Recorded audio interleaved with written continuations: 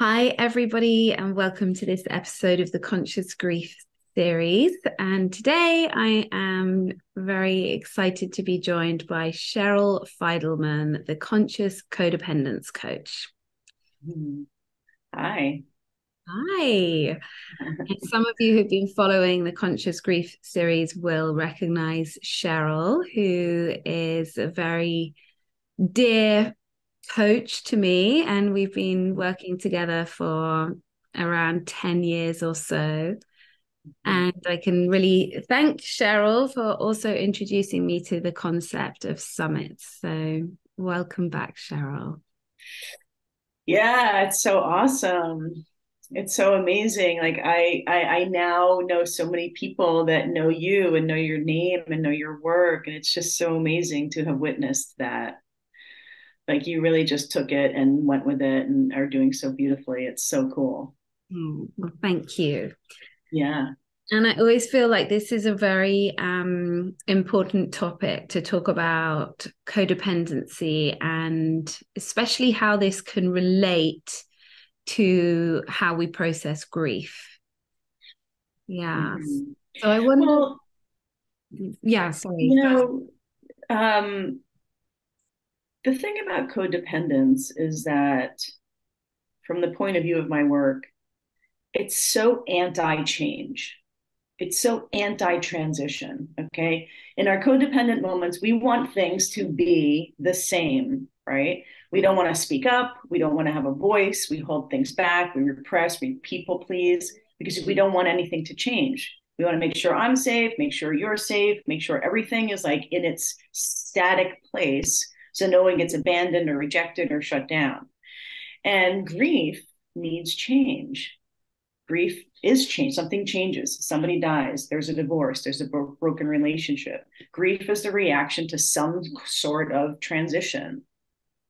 And in our codependent moments, we don't want transition. We don't want change. So it's like they are the antithesis of each other. And I just want to say what codependence is from the point of view of my work, so it's clear like what I'm talking about. Codependence is when in any moment when we have somebody else in charge of our experience. So in other words, you're in charge of my happiness. I'm happy, it's your fault. I'm sad, it's your fault. I'm looking to you for my reality. I'm looking outside of myself for my reality. I'm dependent on somebody else's mood, somebody else's reality for my place in any given moment.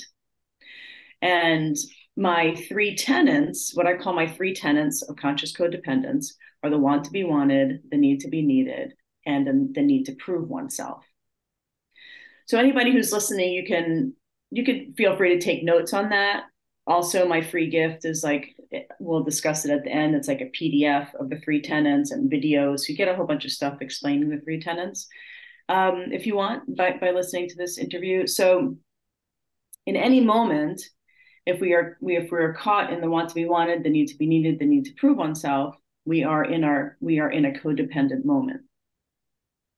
And our codependent moments don't allow us to release, don't allow us to grieve, don't allow us to feel what we're actually feeling. We suppress what we're feeling in order to get along, in order to preserve connection with another person. Most importantly, in our sovereignty, which is where we're headed in my conscious codependence recovery work, is our independence of being and our sovereignty. Where we're headed is making sure that we notice our own feelings as much as possible, as opposed to repressing them, setting aside in order to serve somebody else's mood. So we become more in service of our own mood. We have more permission to take up space with what's actually really happening with us. Oftentimes with grief, I'll just give an example. Um, I'll give a personal example. My father died 19 years ago, and there were so many times I still to this day cry about my dad dying. Like I don't know if I will ever accept that. Like it still breaks my heart. And in my most codependent time in my life, in my most codependent years, my identity was like the cool chick. Like, I'm cool, nothing bothers me, or, I accept life. I'm like a pro at life. I'm fine. I don't need anything, right? And in those times, I would never admit that I'm still sad about my dad dying. I would cover it up. I would push it away. I didn't want to tell anybody that. I didn't want to tell any guys that I was dating. I didn't want to tell any other family members. I didn't think they could hear it. I didn't think it was cool. I didn't think it was acceptable. And so that may very well have stunted the grief process for me, because I didn't want to expose my grief process, because it was more important to me unconsciously that other people thought that I was fine. Mm-hmm.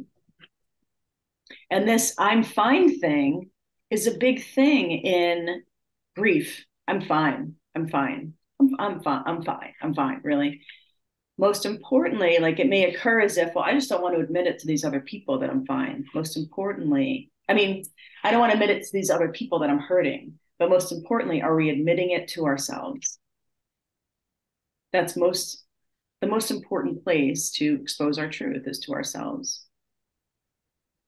I know I just said a lot, but I can go on forever. I'll pause there for a second to say, yeah. Well, it's interesting to hear you speak about your own grief, and Mm-hmm. and as someone who you would say that you were, I don't know, a recovering codependent. Mm-hmm. So if somebody, like, what is it that makes somebody codependent, would you say? Well, I mean, it's a myriad of things. Ultimately, I look at codependence as a way in which we demonstrate our unhealed trauma in relationship with others. Always, most importantly, in relationship with ourselves. Oftentimes, something happened in our childhood. I'll use myself as an example again. It doesn't have to be as extreme as my situation. I feel like I have like a really extreme situation, but not everybody has such an extreme situation and still can have what I call covert trauma. So there's covert trauma and there's overt trauma. Overt trauma being something super obvious happened. There was obvious abuse when you were a kid, or there was obvious neglect. For some people, there's covert trauma where, like, maybe your parents were just really busy. They weren't super mean. They were just busy doing their own thing and they weren't paying attention or validating your experience. So for my situation, my mom was, we never got a diagnosis, like a specific diagnosis for my mom, but she was like in and out of mental hospitals and just wildly not, she was just, what's a word for my mom? Unhinged, I guess. She was like constantly unhinged, like pulling the furniture apart. We always had to get new furniture, new arcs. She's always pulling stuff. She was just wild, couldn't control herself.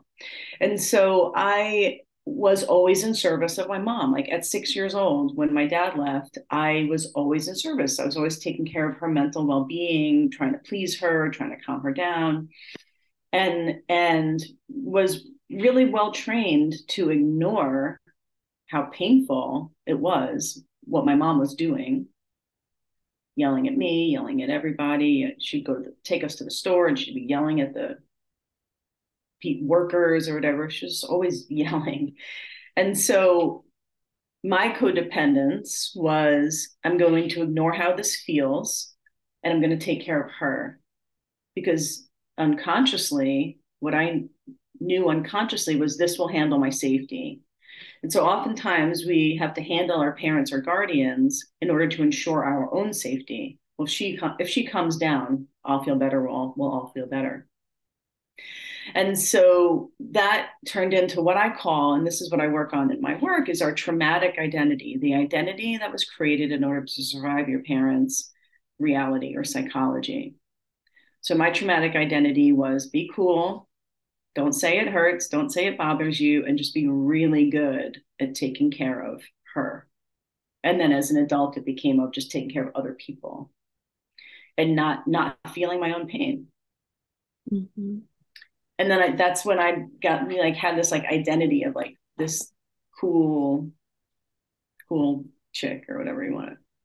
Probably could have a better phrase for it, but um, and then I kept recreating that dynamic in romantic relationships. You know, for a lot of us, our childhood trauma and our holding environment as children gets recreated in romantic relationships. Romance comes into play, and all of a sudden we regress. Codependence is regressive.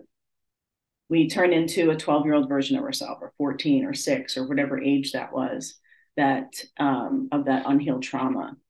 And so every guy I dated was my mother. I would just like completely ignore anything that hurt or anything they did, and I would just take care of them. So I became my mother's daughter with like in every dating situation.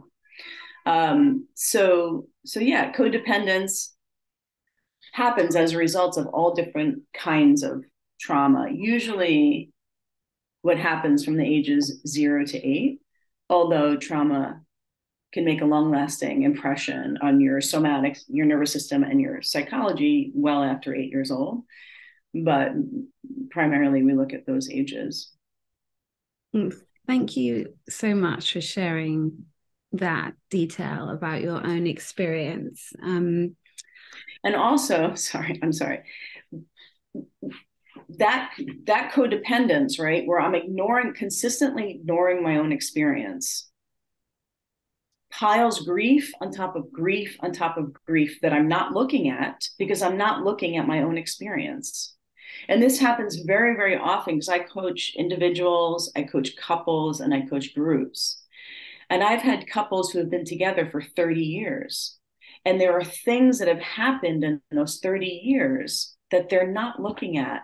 It bothers one of them, the other one has no idea it bothers them. Or the other one's over it, and this one's not over it. They're still grieving it. They're still grieving that thing that happened, or they're still grieving the old form of the relationship because relationships change forms. But they're not saying it. They're in a grief state, but they're not saying it. And that's creating space, and it's creating non-polarity. It's creating a roommate situation, or it's creating extreme fighting, extreme what's the word I'm looking for, coldness.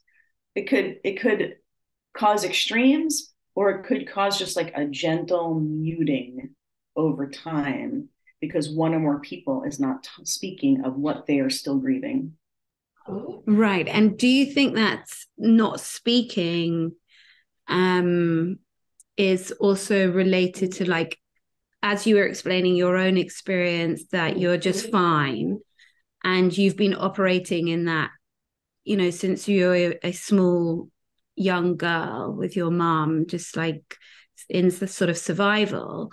So when it gets to try, like being in an adult romantic relationship and trying to unpick how you're feeling, like you don't necessarily have the tools and articulation to be able to explain your internal feeling world, which makes it difficult if you're, you know, why you might be having these outbreaks of anger or separation arguments. Yeah. So yes. And the codependent element is, I can't say this because you're not going to like it. Okay. Or I feel scared because of you. Right. So we go outside of ourselves for the reason why we're feeling what we're feeling, for the reason why we're repressing what we're repressing. That's the codependent element of it, where it's like, I can't say this thing because he or she or they are not going to understand it. Or I can't feel this feeling around this person because they're going to shut it down, or they're not going to get it, or they're not going to validate it. And so our experience relies completely on what they can hear and what they can handle, or not hear and handle. So how would you coach somebody to become more conscious, if you like, of their own feelings and what they need? Mm. Yeah, that's a good question. I mean, my work happens through a process. I've developed and invented my own conscious codependence recovery program and methodology. So it is a process through my programs to get to sovereignty, to get to independence of being, to get to knowing and feeling boundaries and keeping them with an open heart. And boundaries, the way that I look at them, are never with other people. They're with ourselves. Boundaries with, I'm not going to allow myself to say yes when I mean no. That's my boundary. My boundary is I'm not going to allow myself to say no when I mean yes, or I'm not going to allow myself to agree when I don't agree, right? And so these are boundaries with ourselves. Now, the feeling part that you mentioned, I'll share about the foundational practice of my work, which is like the somatic element or somatic experiencing part of my work, which is called the Conscious Codependence TSE practice. TSE stands for thought, sensation, and emotion. So oftentimes, when we go outside of ourselves for the source of our experience, in other words, I can't I can't speak because they're not going to hear it, or I'm scared because they're going to abandon me, right? Or somebody, or your partner or somebody says something and you feel it as an attack and you take it personally, and so you go into defend or prove mode, because what's happening is your nervous system is flooding. And when our nervous system floods, we then go into prove, defend, people please. With the TSE practice, it's a practice that my clients practice over time so that we actually can stay in our body, feel all of those sensations when we're feeling some sort of perceived threat or taking something personally, or I don't want them to be mad at me, so now I feel like I have to handle them or take care of them. Actually staying in our body, staying with all of those sensations. And throughout the process, we expand our capacity for emotion and sensation. The more we can feel, the more we can create our relationship with ourselves. We go out of relationship with ourselves when we feel so much and we go, this is so intense, I got to take care of them. When actually, when it's so intense, from the point of view of my work, it's a sign to take care of ourselves, to handle our own. Sometimes it just means like, I'm going to have to just take a break right now and go feel all this stuff that's happening inside me right now. Instead of trying to talk on top of it and handle what's happening on top of all this stuff that's going on over here. Yeah, and I think that for some people, that's why the grief comes much later on, because if you've been used to functioning in that way, or you've been in a scenario where you have to take care of young children, or you have responsibilities, and there's a survival part of you that kicks in, and it's like, I can't have all these feelings right now. And then it may come much later on. And some people may not think that those feelings are related to a grief that was, or a death that maybe was over, 10, 20 years ago. Codependence can delay a lot of things. I've had clients, and myself included, when I really started to become conscious of my codependence, and I looked back and I go, I can't believe I was operating like that or ignoring that thing for 10 years or 5 years or 20 years, And this is also, there's 52 distinctions of my work. One of the distinctions is what I call codependent regret. It's one of the phases that not everybody goes through, but some of my clients go through. I went through definitely, where it's like we wake up to our codependent behaviors and then we have all this regret. Like, I wasted 20 years not feeling that thing. Mm-hmm. Had this huge, I had a death in the family, or I had a divorce, or I had some huge transition, and it took me 20 years to feel it and know what was I doing for 20 years. Was I even in relationship with life? Was I awake? Was I just in autopilot? And then sometimes there's this sadness, like, man, I just wasted all this time or something like that. And so, yeah, that's a big part that I move through with some of my clients who have the codependent regret experience. Mm. And just going back to your experience of the death of your father, like Mm. when did you kind of start to really process that grief? When did you start thinking stop sort of saying I'm fine? I don't know. I don't know, but maybe like 5, 6 years ago or something. Like I just allowed it. Like I just allowed. Sometimes during the day, it will just come through me, like, and like I'll tear up, or I'll have a lump in my throat, or I'll have this just like a few seconds of like, it's not fair, it's not fair, it's not fair. Just it's like little episode, like a little grief burst, I guess. And I'll just let it move through me. And and then I move on. And what I've come to see is like this is now part of my life. This is part of my life.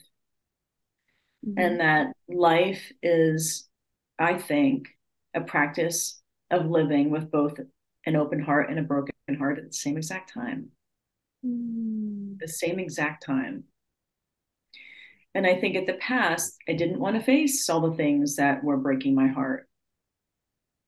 And I had a very like hard life. I partied and I was like in all these crazy relationships, and like I just I don't know. I think I was just keeping intimacy at a distance, most importantly, the intimacy with my own self and my own heart.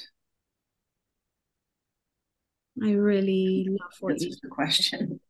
yeah, that the awareness of living with an open heart and a broken heart at the same time. Mm. That's really beautifully said.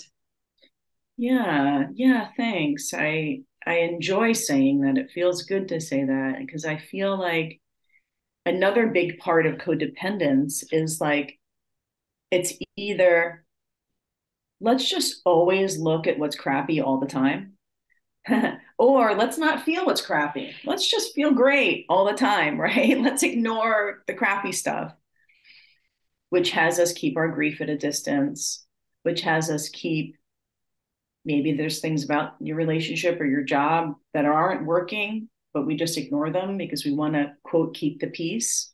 That's also a distinction of my work, is keeping the peace. But I think a lot of us, if we really look at it, at any given moment, we can say what's super cool about our life and what's not super cool about our life.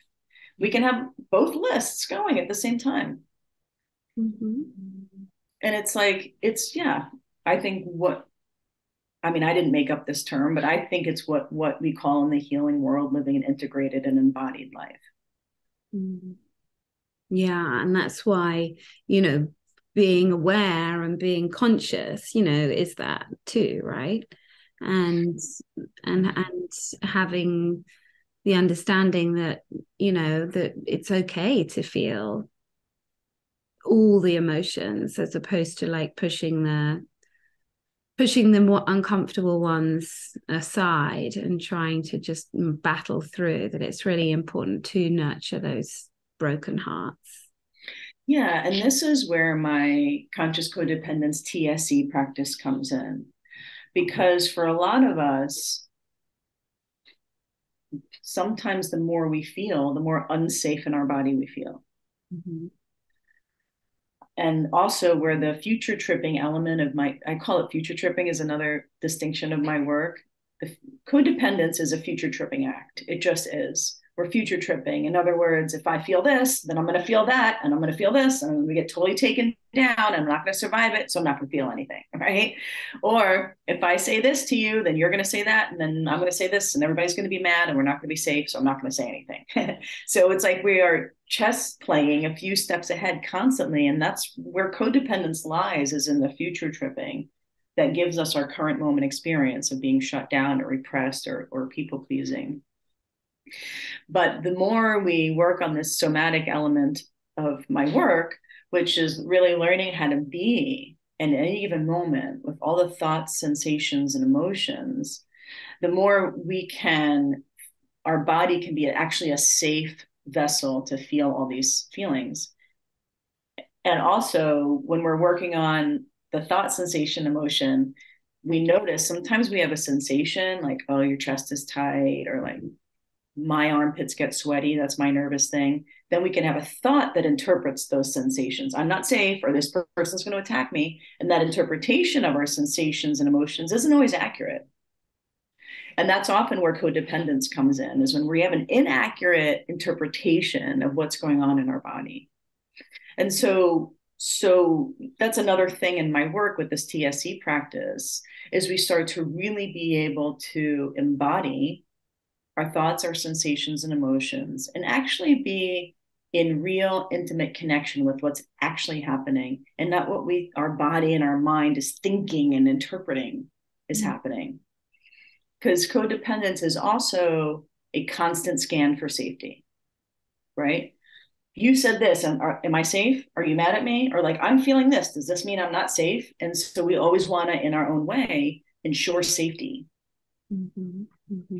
And so in our sovereignty, which is the North Star of my work, we bring our own safety, because we become safe to feel all there is to feel in any given moment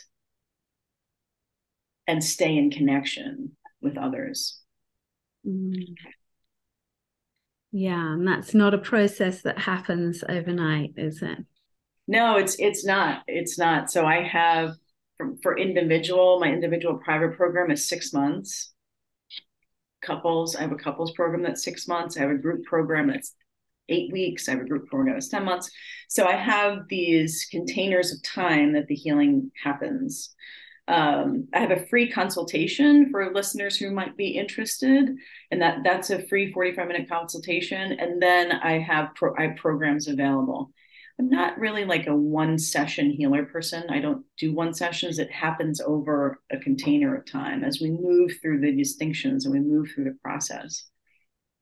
Yeah, and it's when we've been operating in a codependent way for most of our lives, it takes a while to untangle that, and and it's beautiful and it's possible, and the work is really, it's beautiful and extraordinary. It's just an honor and a privilege to watch people just be in deep conversations every day and watch people shed this stuff. Mm-hmm. Yeah, it's super highly effective, and it's a beautiful journey. So Cheryl, how would you sort of interpret, I mean, I love that you're the conscious codependence coach. How would you interpret the conscious grieving for people?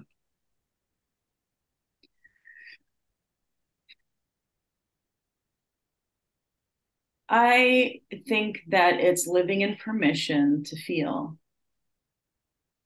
Mm.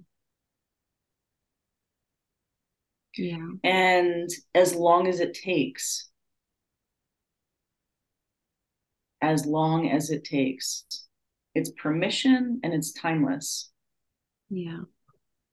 Like I said, I'm grieving my dad 19 years later. I don't know if it'll end until I end. Some people go, I've been out of this relationship for 6 months. I should be over it. If you're not over it, you're not over it. Yeah.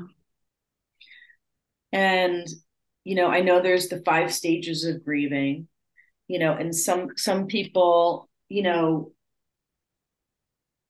You may go to stage 3 and go back to stage 1. You may get to stage 4 and go, I'm almost done. I'm almost to stage 5. This grieving might be over. And then you're back at stage 2 again. Allowing the process to happen, giving it its own life, letting it move through you. You know, sometimes with grief, we have no say in what it's going to feel like or how long it's going to last. Mm-hmm. I think one of the things that I always remember you saying to me, you know, in more recent years, have going through my breakup of my marriage, and you saying, um, you know, it's a with breakups, and I think it's the same with death as well. It's like a process of holding on and letting go. Yes. Yeah. Because we can't just say to ourselves, we're letting go. Our minds just can't do that. Like we go back and forwards, you know. Back and forth, holding on, letting go, holding on, letting go. Yeah. One of my main master teachers said that to me, and I'll never forget that. The holding on, letting go, holding on, letting go. And I see it a lot in divorces. I don't know if I ever told you this, but I've worked with, I don't know how many couples going through a divorce, but at one point I had 7 couples at the same time who were going through divorce. And it was like, wow, I'm in like divorce world now for some reason. I was like full with divorce people. And I noticed each and every one of them, both parties at different times, you know, when they said goodbye to me, they said it really nicely. Maybe it'll work out. Maybe we should get back together. Or when they left, they really slammed the door. Forget it. It's over. Definitely, we're getting a divorce, right? Like there's like little signs of like, maybe we shouldn't have done it. Maybe we should get back together. Maybe I made a, no, they fully screwed it up. No, I'm the one who screwed it up. Or maybe it'll work, holding on, letting go, holding on, letting go. Yeah. Yeah. Yeah. It's a powerful one. Yeah, it is a powerful one. And that can, you would know better than me because grief is your specialty, but I imagine that with death, it's similar. Mm-hmm. The holding on, letting go, holding on, letting go. For sure. So tell everybody again just about your free gifts so that people can sign up for that. Yeah.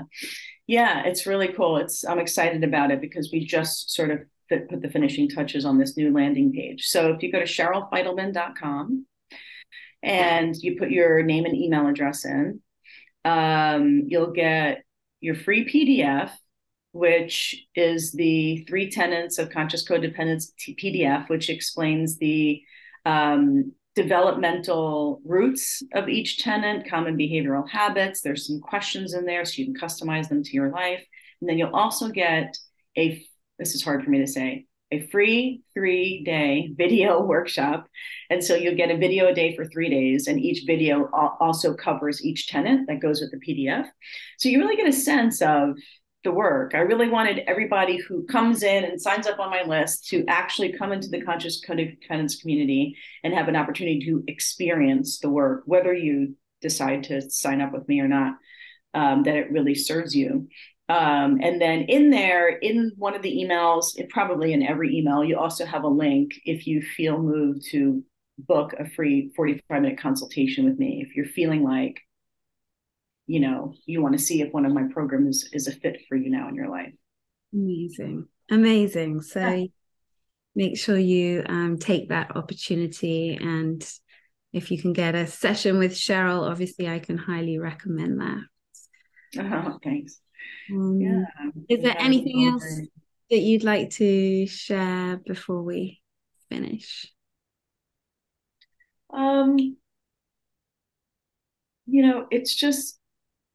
It's completely possible for each one of us to have all the space that we need and want to feel. That's it. Thank you, Cheryl. It's always such a pleasure speaking to Yeah. Thanks, Tara. Thank you so much. Thank you, everybody who's watching and listening. Happy healing. you. Thank you. Bye.